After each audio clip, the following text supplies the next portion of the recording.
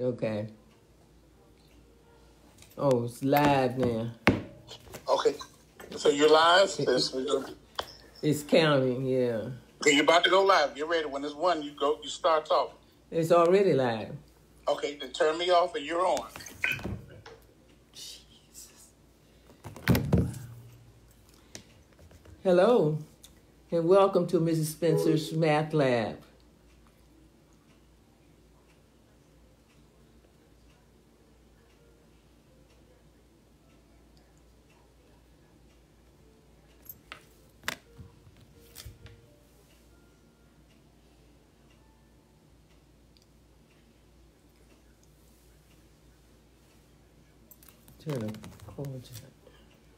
Call John. Tell him that I have something up here that says,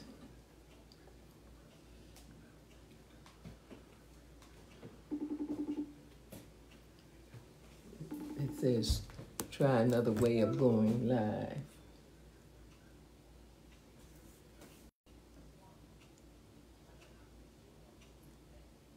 Did you click it? Yeah. John? No. Andy, you're on. Just keep talking. Keep talking. You're live. You're live. Okay, thank you. It has something on the side that says, try another way of going live during your broadcast. No, you're good. Just keep talking. Tell me to keep talking. You're live. I can see you, and I can hear you. Okay. Hello, and welcome to Mrs. Spencer's Math Lab. I'm so happy that you tuned in. Hello, and welcome to Mrs. Spencer's Math Lab. So happy that you tuned in. As a math tutor, my emphasis is to work with students, first of all, to show them that they can be successful. Secondly, to get rid of some of the concepts and ideas that they have about math. For example, math is hard. It's not really hard. It's just your approach to it and your practice, because math is a skill, and you have to practice a skill just as you do any other skills. Word problems are difficult. No, they're not. You just need to learn how to read math, and that's one of my focuses as well. My parents were not good in math. Well, they may not have been for various reasons, but that doesn't mean you can't be. I don't like math. Well, usually we don't like things that we don't do well in. So it's my focus is to get you to like math, because we are like something we are successful in. So I want to make you successful. I'm doing well if I make a C. Well, a C is not really the best grade you could have. The C is the top of the bottom and the bottom of the top. I'm sure if you went to a physician and he told you he was a C physician or a C surgeon, you would walk right out of that office and would not want him to be your doctor. So my attitude is that every child can succeed at their level. Now, I realize everyone is not going to succeed at the same level. Now, I know you parents have had a difficult time tutoring your own child. That's hard, even when school's open, because parents usually end up with a crying session. And, of course, that's the end of learning. So now you are the teachers. And certainly, I'm sure some of you are having a difficult time. So it's my idea is to help you as parents and to help your child learn math and be successful. So those things I've said before, parents, please don't tell your child, I'm just not good at math. You may not have been. Various reasons, and I won't even name them, but some of them start with sometimes the person teaching math was not a math major and cannot really understand what's wrong with what you're doing. So don't tell your child that that does not help them at all. Encourage them. Keep saying, you can do it. You can do it. Just keep trying. Have patience. Never say, I just told you that. No, instead say, well, let's see. Let's see what you're doing wrong. Don't compare your child with their siblings. That's the worst thing you can do. Or with anyone else. And don't use negatives when you're dealing with them. And sometimes you may be frustrated because you don't understand it. But just you work a little harder too. And of course, please tell your child to always ask questions. The only question that I consider is improper is the one that you did not ask. Because asking a question tells your teacher, your tutor, your parent what it is that you need help with. My focus in teaching and tutoring is on concepts. Because there are some concepts that are common threads that go all the way through math. And once we have that, we can apply that to everything in math that we're doing. An example is addition and subtraction. You can only add like things. For example, if I ask you right now, how much is 3 dogs and 2 cats? And take a moment, think about that. 3 dogs plus 2 cats. Now, I know some of you said 5, but that's not a complete answer because I had some things I named. I said cats and dogs. So if you said 3 dogs and 2 cats, I might accept that answer, but that's not the best answer. The best answer would be 5 animals, 5 four-legged creatures. And what did you do?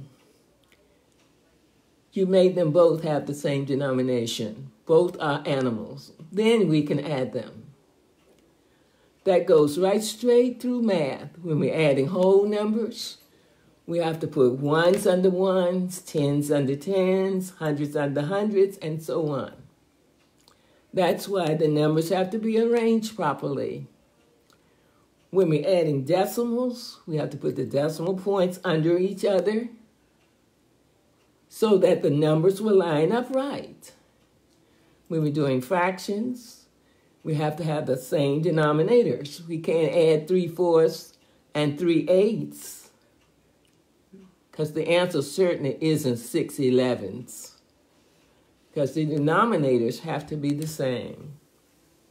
And it goes right on straight through algebra. We can't add x plus x squared. Because the first thing your teacher would tell you in adding variables is that the variables are alike only when they have the same letter and the same exponent. So every time we get to addition and subtraction in math, that would be the first thing I would say to you. And then my second thing would be, when are these things alike? How do we make them alike? And so we go. So if you get the concept first, then you're able to go from there. It's important that you work with your children, even from kindergarten. Many parents are so happy to say, my child can count from 1 to 50. But if you told them to bring you 5 objects, 5 coins, they have no idea. So we sometimes get confused and we think that they are counting when they're only memorizing. So we have to work with our children so that we be sure that they are on point. A successful student does study and homework. And I want the students and the parents to know that those are 2 different things. Homework is what the teacher has assigned so that you can practice what you have learned. Sometimes she gives you a study assignment, but study is going over the principles and processes that you have been taught and practicing along with that. So be sure that your child does study as well as homework. Math skills must be practiced. Practice makes perfect. We'll never drive a car if all we do is read about it. We have to get in the vehicle and drive. Asking questions, again, I can't emphasize that enough. Never be afraid to ask questions. And learn to read math. That's why we said math problems are difficult. Because most of us do not know how to read math. We don't read it as if it's an English paragraph. Every time we get to a mathematical word, or a number, then we need to process it. If you read that whole problem and don't process anything, when you get to the end and a question asks you to give an answer, you have no idea. So whenever you get to a math word or a number, Mary has 2, stop on the 2, books. John has 5, stop on the 5 books. Then the question is, how many books do they have altogether? Well, you have already processed that one has 2 and one has 5, and they're both books. So it's just a matter of adding 5 plus 2. It's just as simple as that. In my classes and in my tutoring, I have students read with me. And we stop on the same words. If it says a rectangle, we stop and consider what is a rectangle. What are the properties of that rectangle? We don't just read the sentence. And if it says its length, we best have drawn that rectangle, and length is the longer side, and we will go to that. Whatever you're reading mathematically, process it as you go. Don't just read the problem. And that's what makes word problems difficult. I've had students that I have taught how to do math problems on the phone once I teach them how to read it. So we need to know the language of math as well. And knowing the language is a little different from just defining a word. When I say know the math language, we need to know what it means, not just what it says. And this is what gets us off. We said the product. Right away, we know that's multiplication. The sum, that's addition. Opposites. 1 is -2. The opposite of -2 is +2. We have to process. Just a dictionary definition does not work in math. We have to process. We have to understand the definition. So when your child comes home and just can recite a definition, you need to say, what does that mean in your own words? Otherwise, they could have all the definitions, and that's the end of it. Stress relationships, how things are related. How, for example, when we first get to multiplication, we've already had addition. And really, multiplication and addition are really related because multiplication is just a shorter method of adding. So it's easy to add 2 plus 2, that's 4. But if I gave you 100 2s to add, it would be easier for you to say 100 times 2 is 200. So you should always make those relationships. If a child forgets what his tables, for example, what 5 times 9 is, he can simply get that answer by adding 5 9s. And he will come out with 45. It is good for your child to memorize, and schools do not work with that as much now, but you at home need to work with those tables, multiplication tables, because when your child gets to higher math, when your child gets to division, they definitely have to process that multiplication. So at home, that is something you can do. You can be certain that they understand that 5 times 9 is the same as adding 5 nines. Same thing for division. Division and subtraction are related. If I want to take 2 from 50, I could just subtract 2 and get to see how many 2s, count the number of 2s I got out of 50. But the easiest way would be to divide 2 into 50 and learn that process. So again, relationships are very important because sometimes relationships help you more than memorization in lots of situations. All this equals success for your child. All this equals understanding. All this takes away the confusion that they have about many concepts in math. Another thing I want to speak on is teaching processes. Memorizing the process is not enough. As you teach a process, you need to do the process. So just having them recite it isn't anything.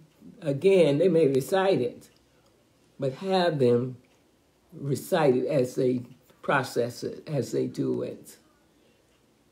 Division, for example. Many students can tell me what the process is, but they can't do the process. So be certain that they can do the process. The equation, for example, and we have had students to come to me and they think that solving the equation is giving me the answer.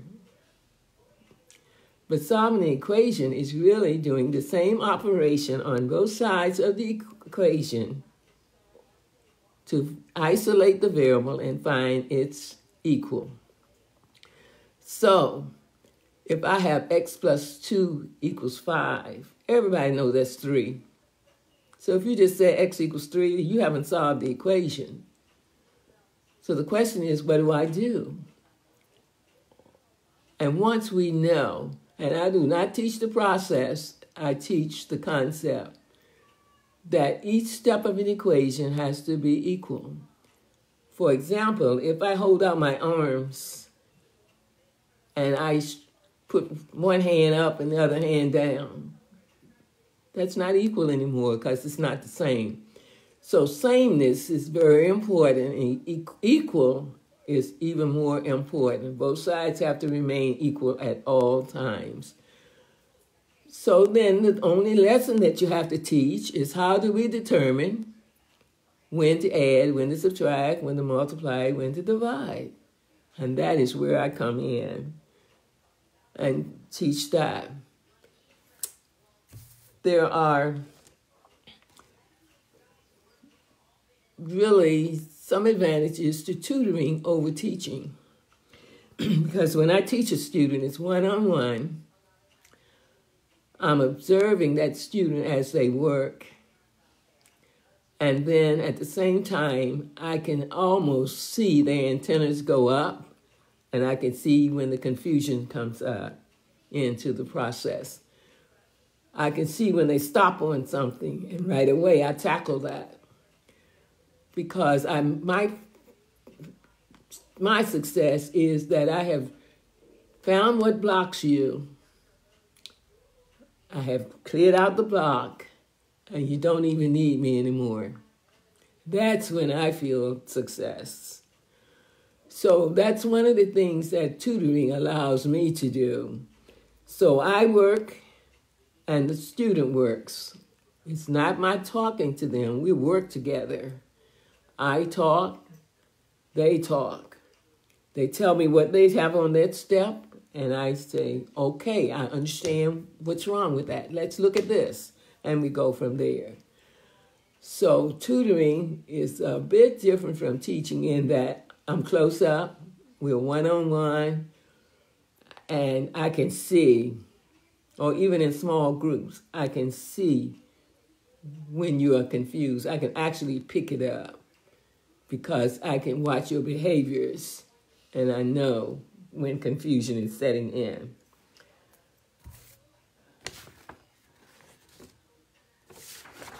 All right, so these are things that I had on my mind to share with you this evening. Hopefully you'll find some of the things I've already said profitable and something that you can think about and do with your child. If you can't be successful with it, that's why I'm here. That's why I'm here. So you can make an appointment and we're for an hour session, or it doesn't have to be an hour. An hour a week could be maybe half an hour, 2 days, however you need it. But we work with an hour a week. But even if a child needs more than an hour, I usually don't do but an hour at a time, because even adults' minds start wandering after an hour. So an hour. So when you're working with your child, give them rest periods in between. Because after an hour, they need a rest. They need a moment. They need a break. The mind just starts to wander, even in adults. I hope that some of the things I have said have been helpful to you, and I'm here for you if you need me. Thank you.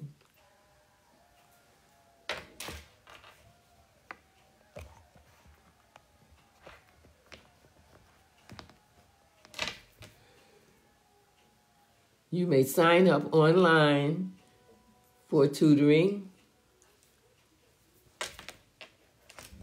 and it's free for the first 15 students. The first week is free for the first 15 students.